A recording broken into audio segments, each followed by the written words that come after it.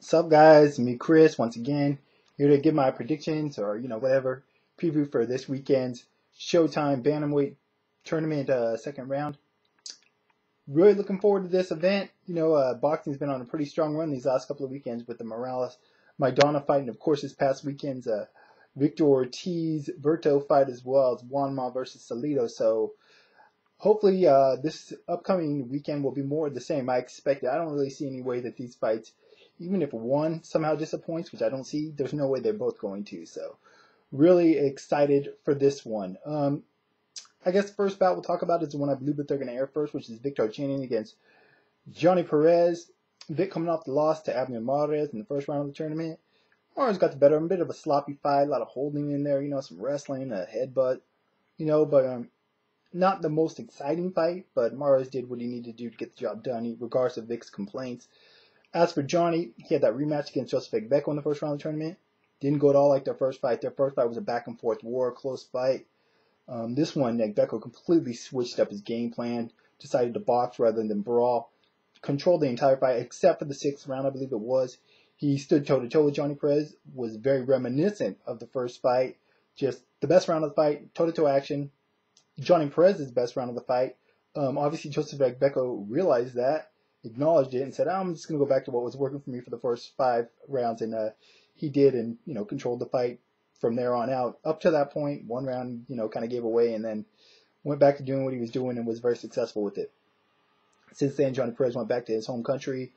Been training there, want to get back to his family and stuff. So I think he may come in a little more reinvigorated for this fight. Mentally, psychologically, I don't know about physically just yet. He's been in some serious wars, Yonnhy Perez, in his last few fights.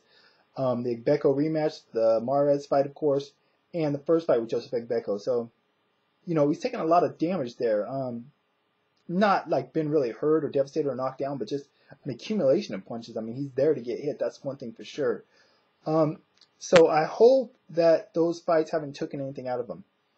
If they have not, then I'm going to favor him in this bout. I think he's the bigger, stronger fighter. I've always felt that Vic was better at 115 as opposed to 118, ever since, the first fight, or when he fought Joseph Agbeko when he first moved up to 118. He's done a little better there as of recently, but I still think that his best weight's at 115. Vic does have that power. He's had that power throughout, but I do not think it translates as well at 118 as it does at 115 pounds. And like I said, I've never seen Yonnhy Perez really knocked out. I've seen him hurt here and there, but I'm not for sure unless Vic, it's an accumulation of shots or just a one really good one, he's going to be able to take Yonnhy Perez out of there. Boxing-wise, style-wise, it's hard to see how this fight's going to play out. I envision it's going to be a slugfest.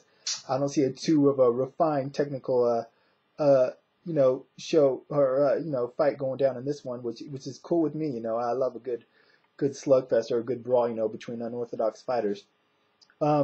But yeah, I'm going to favor Yonnhy Perez. Like I said, I think he's a bigger, stronger fighter. Vic, the funny thing, Vic is he's fought every guy in this he'll have fought every other participant in this tournament after this fight. I mean, a lot of these guys have already fought each other for the most part, but Vic will have fought them all at this point. But yeah, I'm going to favor Yonnhy Perez. I don't know, Vic just didn't show me a whole lot in the fight against Mars. Not saying Mars and Perez are the same fighters at all, but I'm going with Perez to win this one by decision, but it should be a competitive fight and probably a relatively close fight. As for the main event, Joseph Agbeko taking on Abner Mares. For what it's worth, this is for the IBF WBC silver belt. I was fortunate to be able to have Abner Mares on the Science Fight radio show yesterday. I was able to interview him and stuff, talk about this upcoming bout, and just some other stuff pertaining to his career, past, present, future. Sounds like he's ready to go. I mean, obviously any fighter a week out or less than a week out of their fight is going to say that, but he puts a lot of stuff on Twitter, training camp photos and videos and stuff, so you're able to kind of keep a eye on how things are going with him leading into a fight, and it looks like he's 100% headed into this one. He's coming off that win I already mentioned against Vic Darchinyan, controlled the most of the fight, gave Vic problems. Like I said, there was a headbutt, not the most fan-appealing fight, but still a good win for Vic, for Abner nonetheless, probably the biggest win of his career at that point. As for Agbeko, like I already mentioned, had the rematch with Yonnhy Perez, won it, looked very much improved, had a smart game plan. The thing is, I don't know what Joseph Agbeko to expect in this fight. I even asked Abner, I said, which Joseph Agbeko do you expect? Do you expect the one that slugged it out with Johnny in the first fight, or do you expect the one that kind of switched it up in box, and he said he doesn't really, have any idea either. But he said either way, he's fine with it. Abner Mares, faster fighter, younger fighter. Obviously, Agbeko is more tested. He's more of a veteran. Common opponents, they both fought Vic Darchinyan. I would say they both looked about the same against him, and they both fought Yonnhy Perez. Both of their first fights, Agbeko Perez won, looked a lot like Mares Perez. Of course, Agbeko, as I said, mixed it up, changed things up in the rematch, and did much better. I don't know, man.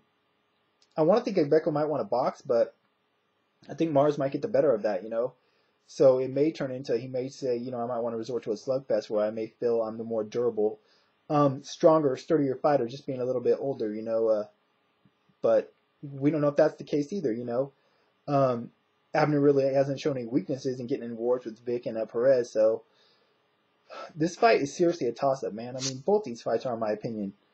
But this one is really one that I've been going back and forth on. Not so much as who I think is going to necessarily win, but just making a solid pick, and having a definitive reason of why I think this guy's going to win.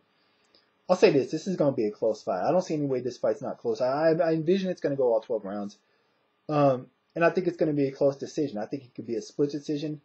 It may even end up a draw. You never know. I mean, look at the way some of these guys' previous fights have gone out. Mares Perez was a draw, and Agbeko Perez won was a really, really close fight. So you never can tell. This could be a very close fight, a draw, or even a controversial decision. Let's hope not. Fingers crossed.